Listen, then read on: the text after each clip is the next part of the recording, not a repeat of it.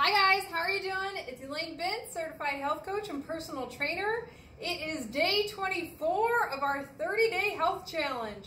I can't believe it's this far into January.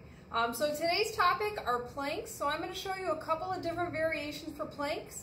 So they primarily focus on your core, lower back, a little bit shoulders depending on what position you're in. I do have a side plank video on my YouTube channel. So if you check out my YouTube channel, it's Elaine Bintz, you'll see that there's a side plank video in the exercises playlist. So this one is a plank. So I'm going to show you the variation on your elbows.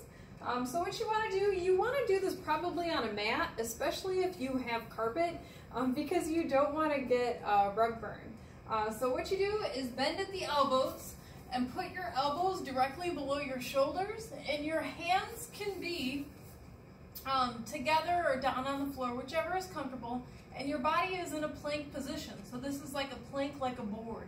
If you want to add some variety to this, so if this is getting boring, you can add some leg lifts. You can alternate leg lifts. This will add a little bit of glute work. And in the glute work too, if this is getting easy, you could put on ankle weights and do this movement. You can also do a plank, like a traditional plank in yoga, on your hands, where your hands are directly below your shoulders. And you can add different movements too, like bringing your knee to your elbow and kicking. You can kick out to the side. If you have the discs, you can slide the discs to the side. You could do plank jacks. There's a lot of different variations with planks. I mean, really, whatever is your creativity and your body can handle it, you could do planks.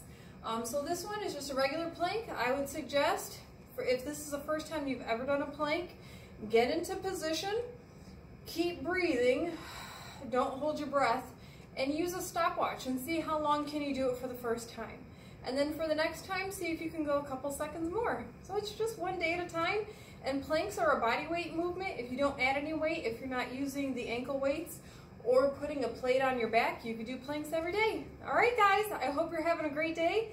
Again, it's Elaine Bintz, certified health coach, personal trainer, and these are planks. Thanks, guys. Have a great day. Bye.